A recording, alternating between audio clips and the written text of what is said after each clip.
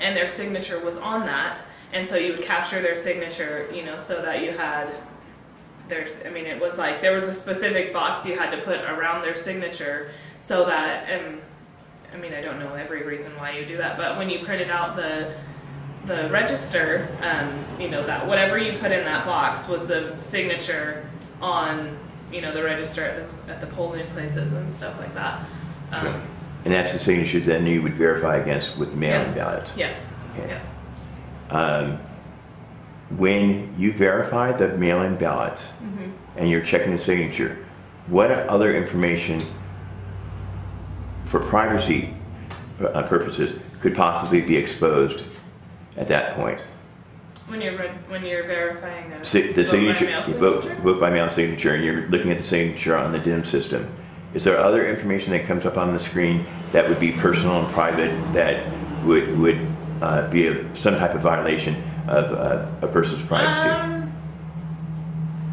I'm not really, I guess I don't really understand what you, so when I'm going on the computer to verify the signature to the signature that's on the vote by mail, I don't really remember what, so you would just, when you were trying to find a certain voter, you would just, you know, go on the search part of DIMS and put in their name, and I mean, it would bring up the signature.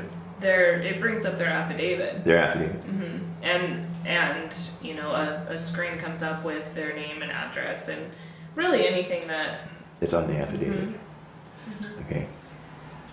Just for a time check, it's about 10 to 12, so we got about 25 minutes, right? Okay, we're good. You have to pick Bryce up, I assume. Yeah. We're good. Okay. We might have to do this in two things. I mean, that's fine.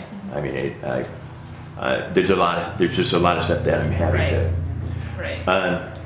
Let's continue with the process, though. We kind of jumped off the rail there. Let's go back to when you're registering the people. That comes in, and then it's brought in to the DIM system. If it's rejected, those are mixed in with the ones that are accepted. Yes. So it's all a mix. So it wouldn't be possible to take a whole bunch of ones that are just missing or that were rejected and just throw them out or get rid of them. No, I mean, anything's possible, and all you have to do is unstaple because you staple the batches together with a front paper that shows you what day you scanned it in, you know, what the batch number was, who scanned it in, you have to initial, things like that. But I mean, once you scan it in, it's in there unless somebody purposely goes and deletes it, you know, which is a possibility. I mean, you absolutely are able to go in and delete an affidavit, so it's an image on the computer is what the affidavit is after you scan it in, and you can delete it. If you are an administrator, I couldn't delete affidavits. Okay, so only someone in authority could do that. Were you aware of that ever happening? No, I'm not aware of it happening, although I am aware that affidavits would come up missing. I mean, I would go on to try and find a signature, and there would be no signature captured. But how did we get this information in here? So at one point, this voter wouldn't be in the system if we hadn't once before scanned a, registration card into the DIM system. And so sometimes there weren't images captured, and I was always told that it was a bug through DIMS, and write it down and send it over to Annie, is who we talked to. Who Shanna talked to most of the time about bugs. But yeah, I don't know of anyone doing it. Annie is the tech that handles the DIM system interface. Yep.